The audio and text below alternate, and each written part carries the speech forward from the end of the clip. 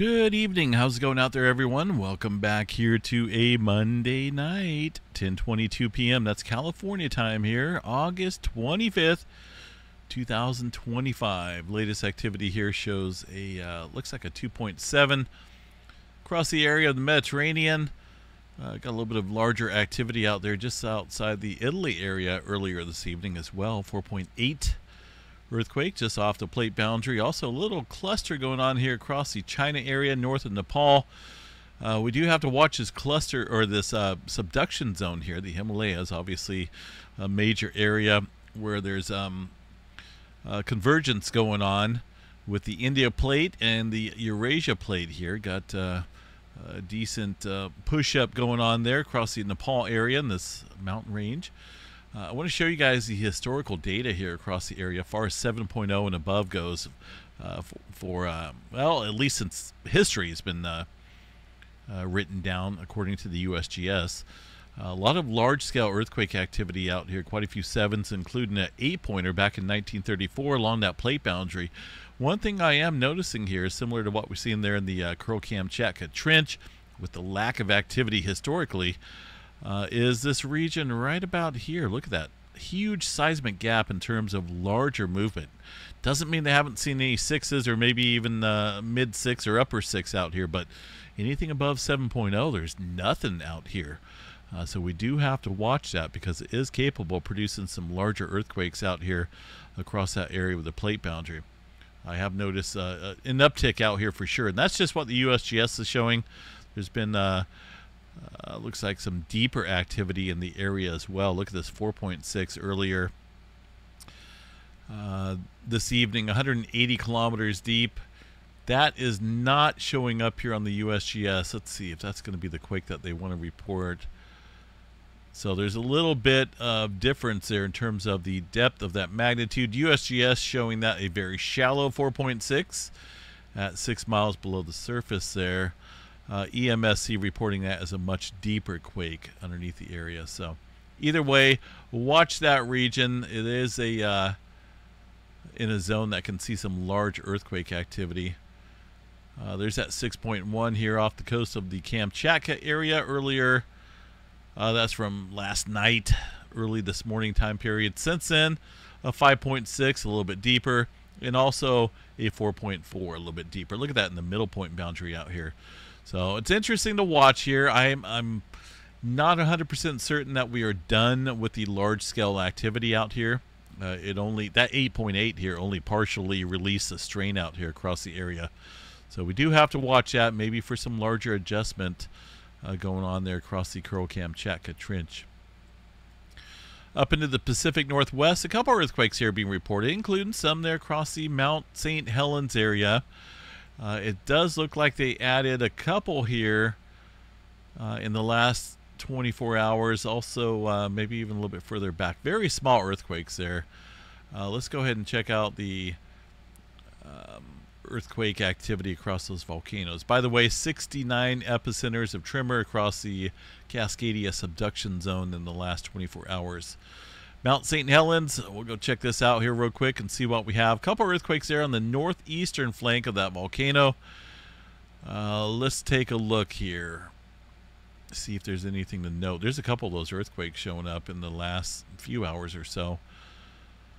They're reporting, let's see, what are they reporting those? The last one, a little 0.1 this afternoon.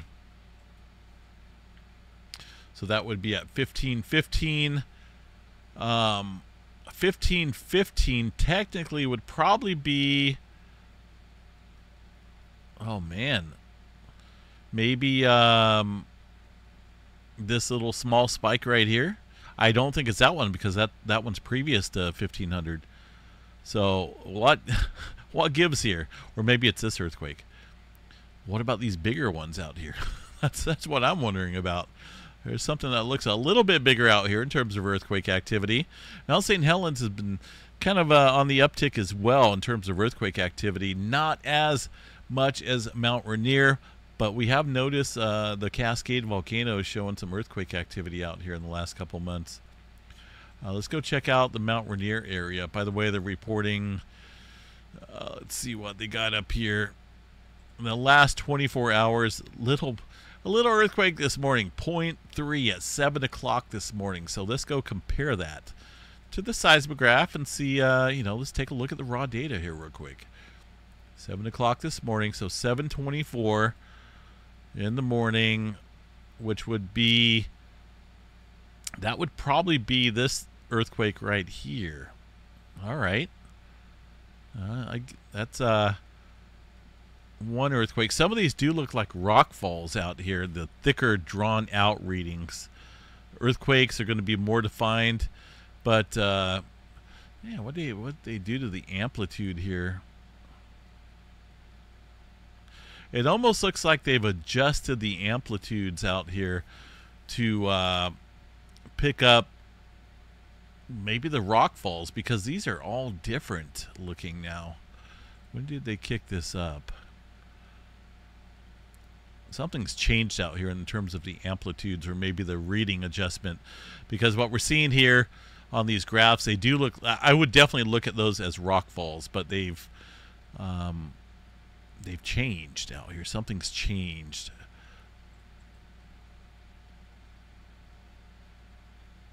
So maybe that's a good thing, maybe not.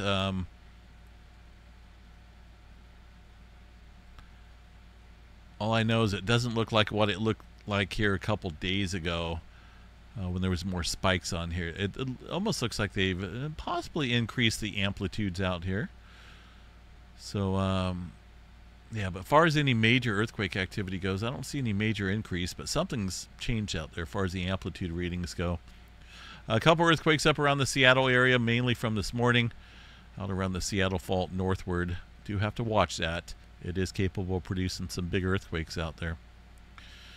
Northern California, one earthquake this morning down in the southern end of the Cascadia Bay Area. Some older movement there from this morning as well. Nothing really new to report. Southern California and the West Coast out here has been relatively quiet. Nothing above 2.5 as far as the magnitudes go. No major swarms down there across Southern California. No unusual activity. It's a little quiet period down there right now. Yellowstone National Park, a couple earthquakes this morning. So let's go double check over there as well. See if anything's of some noteworthy or newsworthy value. If they're going to work here. There we go. So we got, there's that 6-pointer that struck. That was the, I believe that's a Russia earthquake, right? This morning, just before midnight. Yes. So that would match that time period. That's a 6-pointer showing up in the Russia area on Yellowstone National Park in Wyoming. So that shows that the seismograph station is working properly as far as picking up some strong motion and whatnot. Earthquake activity here. A couple earthquakes out here locally in the region. It does look like the USGS reported some of those earthquakes this morning, although there is a handful here this afternoon into the early evening hours. Nothing big going on there for now. No major swarm at Yellowstone. Oil fields out there of Texas still getting hammered with earthquake activity. Nothing going on across the New Madrid seismic zone. Couple more earthquakes out here in the Greenwood, South Carolina area. That brings up a total tally here of earthquakes in this region up to about 13 or so. The largest being a 3.0 earthquake, very shallow earthquake activity. It is in a zone that can see some larger activity here. We'll go check that out real quick, see what we got here for the movement down here across the Carolina region. I do like to take a look at these historical models just to see what is possible in terms of historical data goes here, because we can learn a lot here from history. That can help us determine what may be happening out here in the future. Across the Carolina region, let's see, that would probably be, well, I'll just go ahead and go like that. That should probably cover it. All right. This goes back to the year 1000. Doesn't mean it covers every single earthquake. I'm sure there's some that have not been picked up on. Let's see here. Earthquakes loading. That's a little odd that it takes so long here, but All right, we got 50 of them. So the Carolina area down here, in that zone of interest, southwest of where we're seeing the activity. Well, yeah, southwest of where they're seeing the activity right now, up around Greenwood area, near Sumter National Forest, it looks like, down to the southwest. Got this activity down here, it looks like. 3 earthquakes of 4.3 and the 4.1 historically. Looks like to be the largest out here, but you know, who's to say that there may be something else out here that has not been discovered. Charleston down here, South Carolina area, has historically seen some bigger earthquakes. 7.0 back in 1886, excuse me. Something like that today underneath this area. Ooh, man, that'd be some widespread devastation out there for sure. Even a 6-pointer, but a 7-pointer would not be good.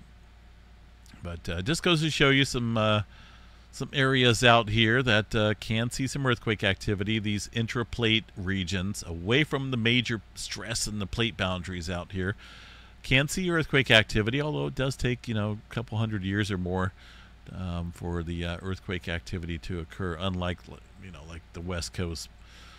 But by now we should have seen some larger activity out there, which it's a little scary out there across the West Coast region. That's I think when it hits, it's definitely going to be some big activity out here.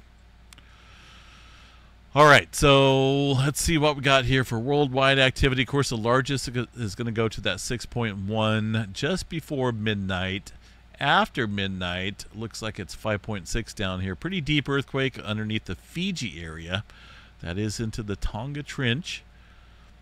As far as any subsequent adjustment following that deeper activity, quiet. Look at that. Absent of earthquake activity there across that region westward. New Zealand, what's going on down there? Nothing. Got some activity stirring up here in the last hour around Western Australia. Some newer activity, it looks like. Do got to watch this area around New Zealand here. I think it's fairly well strained and primed for some large activity. Another earthquake here across the southwestern edge here of the Nankai Trough. Alaska pretty quiet for the most part. Let's see here. I'm going to bring this down a little bit. For some reason, I don't know, looks a little absent of earthquake activity.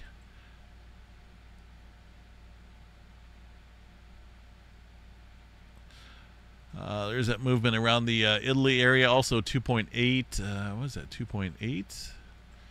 2.7 coming around the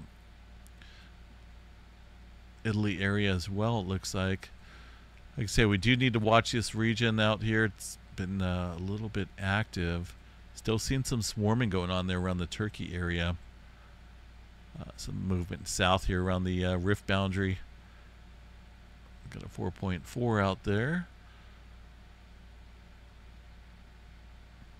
So just kind of see what happens here. It's a little unusually quiet down here across this area right now. Deeper movement, yes, but no surface adjustment going on. I'll just kind of watch things here and see how it plays out. Space weather activity. Well, ooh, look at that. Almost here to the X-flare category. Well, maybe not quite. That's a decent M-flare right now, though. This is just a little sample, I think, here of what we're going to see coming up here in the coming week or so. A decent flare right now from that sunspot that's currently facing the Earth. That's a decent shot here, I think, for the thumbnail. So we'll go ahead and save that while we're at it. Moderate M flare, somewhat Earth directed. It looks right now it's somewhat impulsive in terms of the eruptive activity. It's not drawn out far as like any subsequent CME being produced. It's more of an impulsive flare. But we will watch that. That's one area back over here on the southeastern quadrant of the sun. Let's see. It's a little slow tonight. What's going on? Very active area. Also a big time region out here across center equator area of the sun. That is a region we have to watch as well. Let's take a look here at the magnetogram image. By the way, 4199 is the big sunspot out there now, creeping around the eastern limb. The sunspot that's producing the M flare, take a look at this here, 4197. Look at all that intermixing of magnetic complexity there. That's a very dynamic, sweet looking sunspot. That's the only word I can think of. When it's super dynamic like that, that's capable of producing maybe some X flare activity. Also this region back over here as well. So we do have two major areas of concern when it comes to the flaring threat here. I have my flare threat bumped at about 15% chance. These guys are showing 10%. M flare around 55. I think it's a little bit more than that with these regions here. Just some very interesting sunspots coming around. We are still getting hit with protons, it looks like, across the polar regions, mainly northern. This result here across the Asia area is a result of the M flare. They are currently facing the sun, so of course they're going to be affected by some of that flaring activity. Now this type of activity on the earth-facing side of the sun, where it's sunlight right now, can affect high frequency communication and low frequency navigation systems out here. Really nothing big. It's nothing like what we haven't seen in the past. Not like a huge X20 or 40 flare, but it is increasing out here in regards to the flare threat. No major aurora activity for now across the 3-day geomagnetic forecast, but that could change quickly here with these very, very active regions coming around the eastern limb here into the Earth-directed view. It's going to be interesting here to watch this week. Let's see here. Nothing major going on for Storm Prediction Center. Seen a couple strikes of lightning outside of Chico here tonight. That's about it. Same threat here over the next couple days. Nothing major going on as far as severe weather goes. A glance at any we'll take a look here at the wind at the lower category. There's some hurricane activity there south of California, way south. It looks like maybe some, it's not going to quite reach up there. Looking for activity in the Gulf or maybe around the Atlantic. I just don't see it. That is good news. We are entering into the peak of the hurricane season. September is. Right now it's a good start that we're not seeing anything heading this way.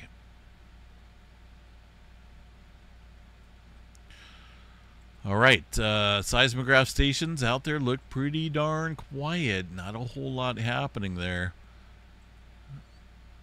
Not a whole lot of major activity recently, but we'll continue to watch things. Everything's always shuffling around. It does seem like when we get bombarded out here with some protons and elevated flaring activity, the plate tectonics tend to pick up out here. So we'll watch that. Look at this beautiful eruption there. It does look like it shot off a little filament eruption along with that flare. So like I said, things will be getting quite busy here in the days ahead. Another newer sunspot back behind that, but this is an area that's currently flaring with some M flare activity, and it's like I say, it's pretty fancy looking. It's got quite a bit of complexity there within that sunspot region, quite a bit of trailing going on. A big, huge one. All right, folks, we'll catch you guys out here tomorrow morning for the Tuesday morning update. Have yourself a wonderful evening. Stay safe out there.